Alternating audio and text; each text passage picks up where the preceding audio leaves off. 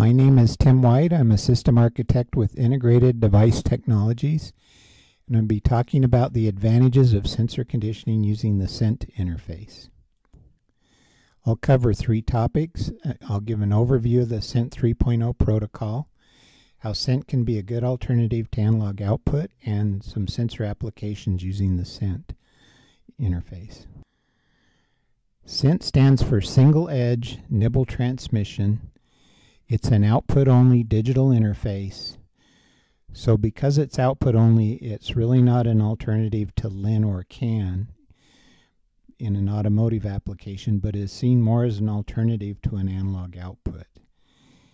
And just like an analog output, in a sensor module, you typically only need 3 wires: the SIN output, power, and ground.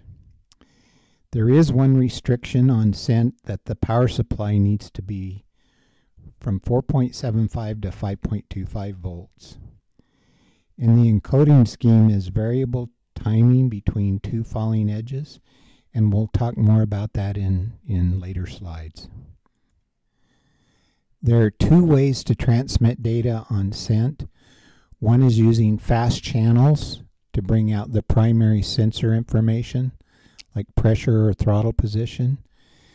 But there's also in the background a slow channel message that can be transmitted and allow you to bring out things like diagnostics. On the fast channel, there are 3 formats: the standard format, single secure message, and high-speed message format. And also on the slow channel messages, there's 3 formats. The short serial message is when you transmit 8 bits of data, and then 2 enhanced serial formats where you can either transmit 12 or 16 bits of data. So the fundamental unit of measurement, time measurement for SENT, is the tick time. The minimum period is 3 microseconds, but it can be up to 90 microseconds. A second timing notation is called the nibble. And from the diagram, you can see a nibble is from falling edge to falling edge with a fixed low time, and then you vary the high time to represent different values for your data.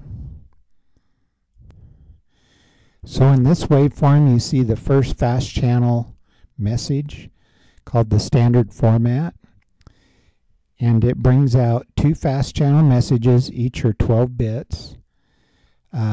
But it starts with a synchronization and calibration pulse, a status and communications nibble, then the 2 12-bit data words, a CRC and checksum, and then an optional pause pulse.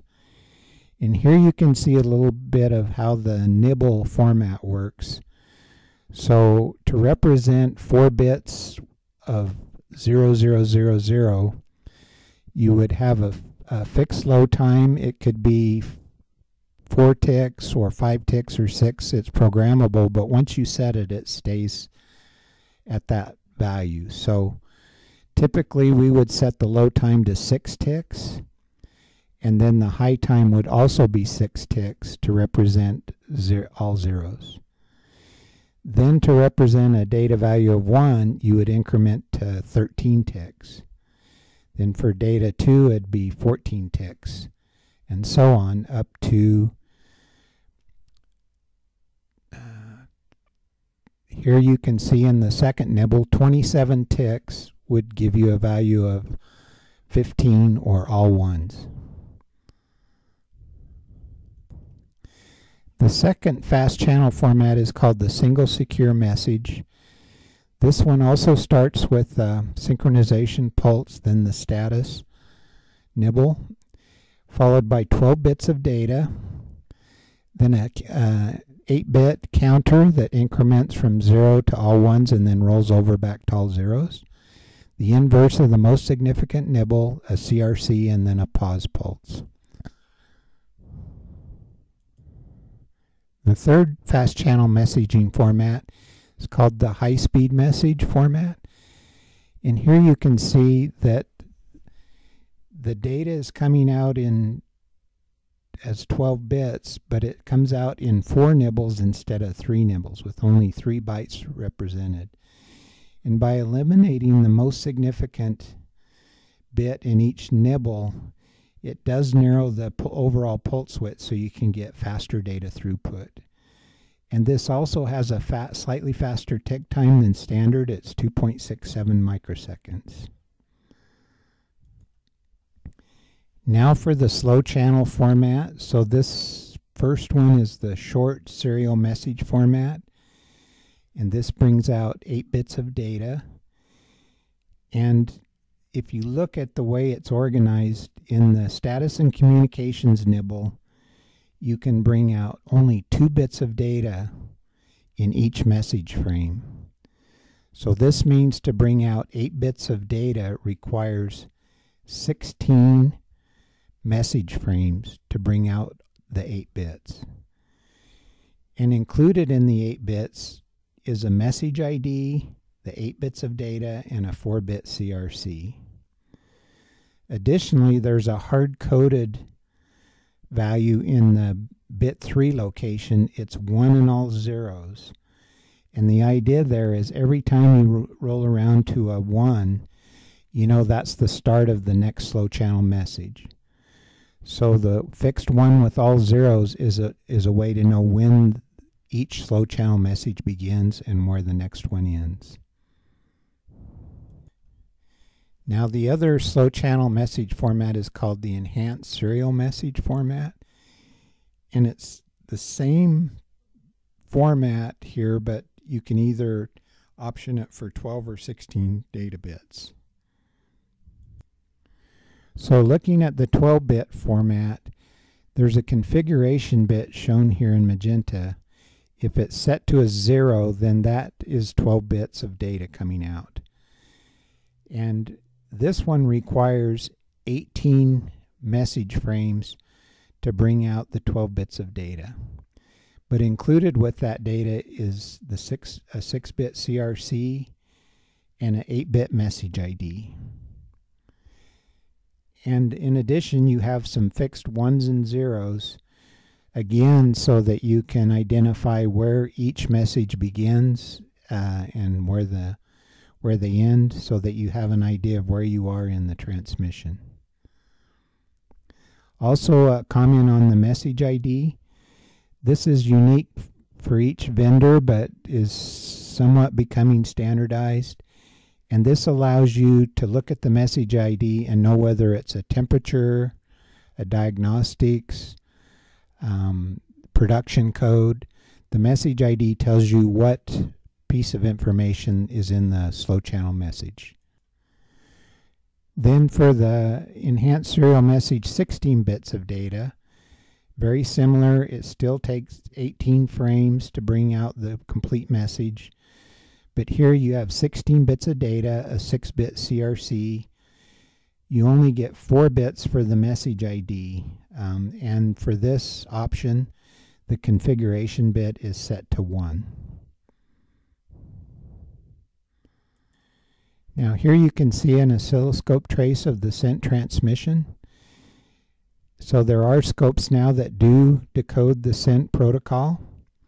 There are also sent decoders that you can order on the web that allow you to decode the sent signal, and microprocessors now are starting to develop digital decoders as an interface for sent, but you can also oversample the sent output with an A to D converter and build your own custom decoder.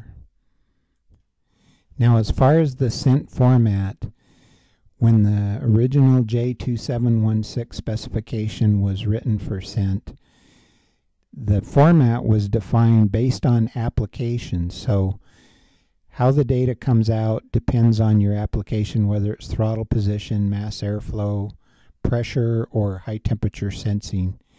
And I've included a table here to show what the different formats are for bringing out the data. So in some cases there's 2 channels, in other cases there's a single 12-bit channel, whether it's the standard format or the single secure message. So you can look at this, and this tells you what the format should be for different applications. Now I won't take time to go through it, but I have a table showing abbreviations and some of the scent terminology. So it gets you used to the terminology for scent and some of the key points about how to format the scent protocol. Okay, now after the terminology, I'd like to talk a little bit about scent versus analog output. So first of all, scent is a full half duplex digital interface, so it is output only. And so when you power up your sensor module, it just continually transmits data, which is a big advantage in safety critical applications where you cannot interrupt the sensor data from coming out of the module. It also is similar to analog out in it has the 3 wires, power, ground, and the scent output. The nice feature of scent too is it has very overdamped rise and fall times with very controlled timing. So this reduces harmonics and really helps with emissions. It also can put out up to 16 bits of resolution, where with most analog outputs they're limited to 12-bit accuracy through the DAC or through the op-amp.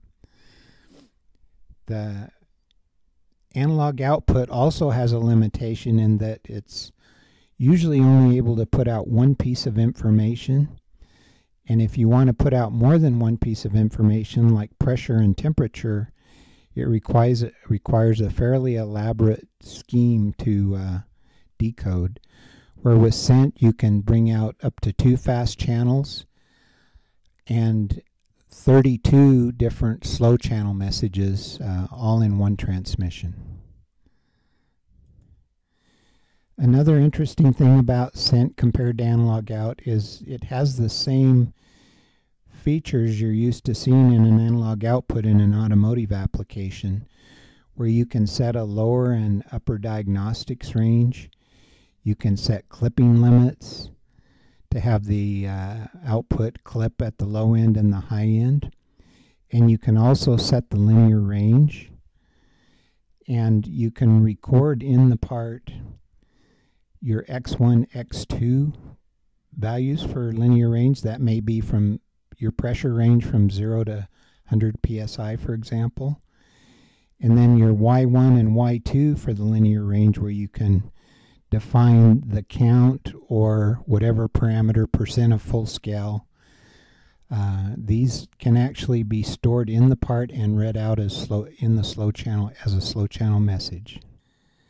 I've included a block diagram of a typical scent sensor signal conditioner. So here you can support, this is supporting 2 bridges, 2 external temp sensors, an internal temp sensor, and through configurations on the part you can bring out any combination of these bridge values or temperature values through the scent output. So it allows for a lot of versatility on how your output is formatted. Also, scent does support overvoltage reverse battery, although it's not defined in the standard. The industry standard is typically around plus or minus 18 volts overvoltage reverse battery on the supplies and on the scent output. Then a second example is using a thermocouple for high temperature sensing. This is usually used for measuring exhaust gas temperature. And for these applications, normally you would use an internal temp sensor for your cold junction compensation, and then calibrate the thermocouple inside the part, and the data coming out the scent pin would be your calibrated temperature from the thermocouple sensor. So thank you for your time. I hope this presentation offers a good reference material so you can go back and review the different protocols and terminology of scent. So thanks and goodbye.